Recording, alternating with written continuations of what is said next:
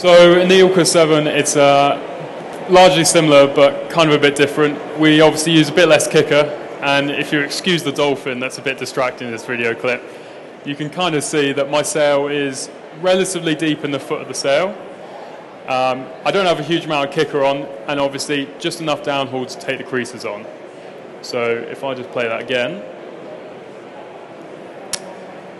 So here you can see kicker, dolphin, bit of outhaul, and just enough downhaul to take the creases out, but not enough to actually pull the sail into and affect the shape too much. Now, one of the key things in light winds to make yourself faster is the maneuvers, and if you can do trigger pulls and roll tacks well, you can really improve your upwind boat speed.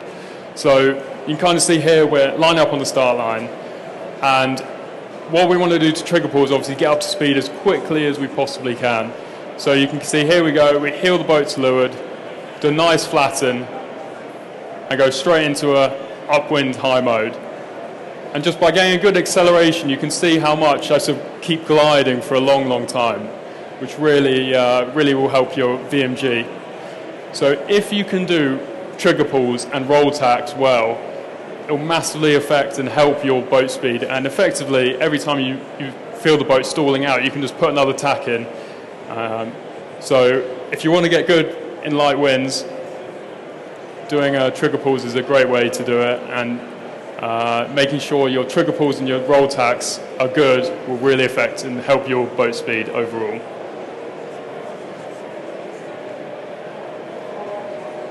So if we just watch that again, and you can see that maneuver there affects for the next 5-6 boat lengths, so the glide is quite it's quite impressive. It lasts for a long time. And here we've got another few examples of some roll tacks. So key thing when we're roll tacking really is to make sure that when we are tacking, when we get to this stage here, we're not waiting in the middle of the boat for the wind to blow us over. Effectively, when we go into the tack, we want to make sure that our body weight is far enough on this side that the boat naturally wants to tip on top of you. If you find yourself having to wait in the middle of the boat for the sail to cross and then fill, you're basically just slowing down the maneuver. So you want the boat to almost be capsizing through the middle of that maneuver, so you can jump out to the new side and complete your tack. Okay, so we're now going on to medium winds. So this time fully like hiking conditions, and on to Hannah for that one. So yeah, it's sort of like, I would sort of call it, you're hiking, but it's not fully shoulders out extended. So hiking is a whole separate topic. Obviously, come for Chris's talk afterwards and he'll be talking about hiking fitness and things like that. But what I'm really keen to do when it's medium winds is feel super connected to the boat. You can see I'm doing a little bit of shoulders in and out movement and some kinetics to try and get myself over the waves.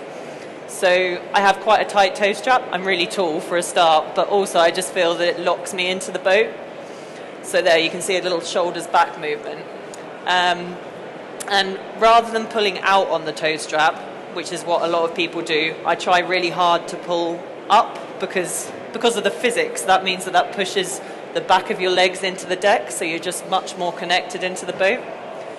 So in terms of setup, you want to be sufficiently depowered that you're able to keep the boat nice and flat or constant heel.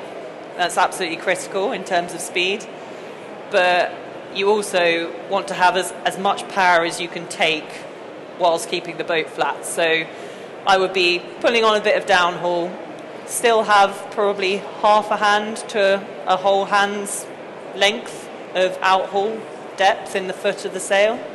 And then kicker-wise, block-to-block kicker. So you take the slack out of your kicker when your main sheet blocks at the back are together. The only thing that I would say is different with that is if it's getting sufficiently windy that you need to ease the sheet to be able to keep the boat flat, then I would pull a bit more kicker on so that the blocks again go more out than up.